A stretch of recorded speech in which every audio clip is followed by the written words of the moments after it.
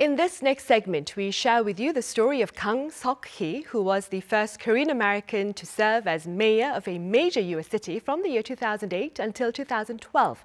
Now, Mayor Kang is currently the chair of the Korean Americans for Political Action, which is a non-partisan, non-profit member organization that seeks to promote the engagement of Korean Americans in U.S. politics. Mayor Kang, it's a pleasure to have you with us. It's a pleasure being on your program. Thank you for having me. Right. Now, Mayor Kang, before we delve into your present life and work, perhaps you could start by walking back a few decades to your early life in the U.S. Now, I understand you immigrated there as an adult with your wife in search of the American dream. Do tell us more about that.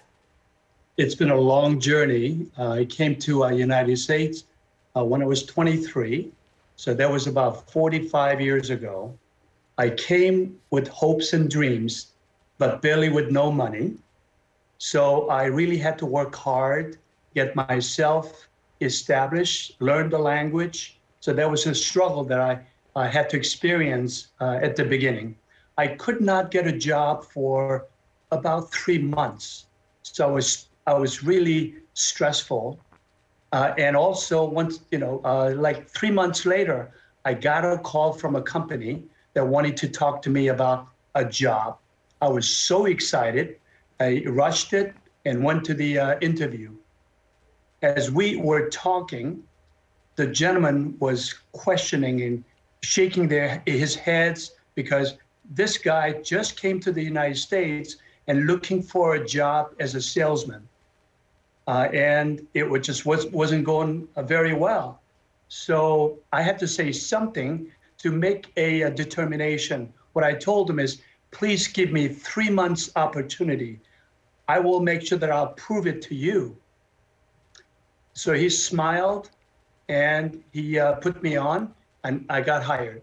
Right, and ultimately, Mayor Kang, you spent 15 years working there at Circuit City, I hear, before venturing into the field of politics. Now, what prompted this particular move? Well, there was a very special event that I can't forget. 1992, April 29th. Matter of fact, this year commemorates 30-year anniversary of Saigu, LA riots. I was watching TV that night, and I witnessed something that I would never have imagined to happen in the land of freedom, land of opportunity, America. There was a looting, there was an arson, and people died. I saw more than 2,000 Korean-owned businesses just burned down to the ground, helpless to watch their lives gone away. And I felt a strong justice, didn't really happen in this, time of the time. So anyway, I started getting involved with the Korean American community because you have to do something about this. So I joined the Korean American Scholars Foundation. I served as a president of the Democratic Committee and also served as a chairman of Korean American Coalition Orange County Division. And through that work, the Korean community saw me as a future leader.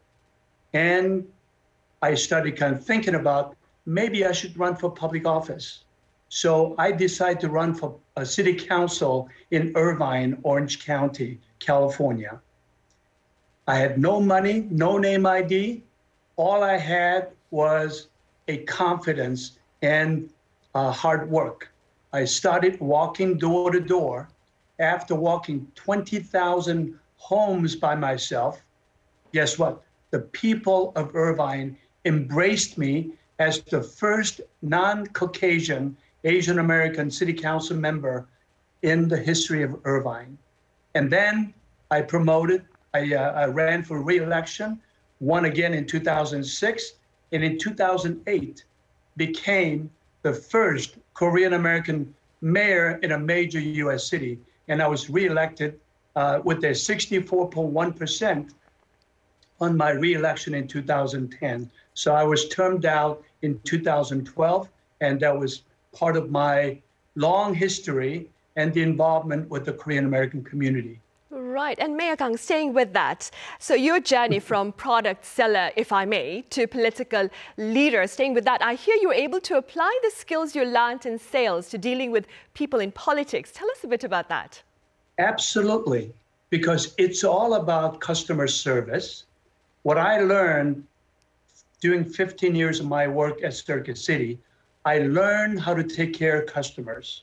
I learned how to be patient. I learned how to earn credit from the customers. The same token, when you serve a public office, what you do is you serve the pleasure of each and every citizen of the city. So I feel grateful that I spent 15 years with my company.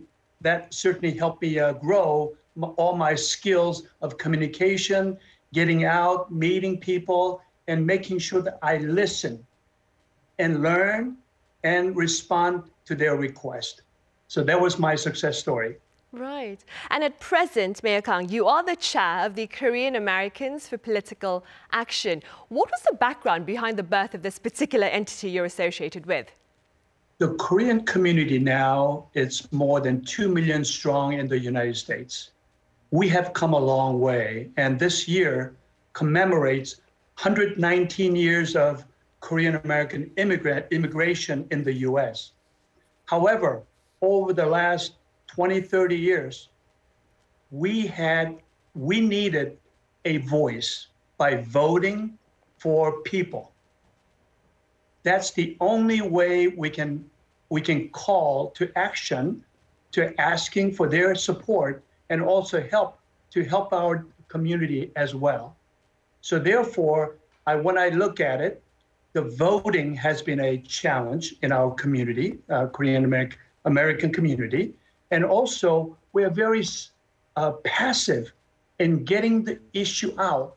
For example, recently, as you know, there's been a lot of outcry of Asian hate. However, other communities are outspoken. The Korean community is kind of quiet. So we needed to really build that confidence, build that infrastructure to really play in the mainstream to voice our opinion. When we vote, that becomes our voice. So that's the reason why this KAPA, Korean Americans for Political Action, this is the only national organization that speaks truth to the value. And also we embrace Korean Americans, whether you're Republicans or Democrats, we unite in making sure that we have our voice heard in this community. Right. So simply speaking then, KAPA seeks to advance involvement in U.S. politics among Korean Americans. That being said, Mayor Kang, how successful have you been in promoting such engagement?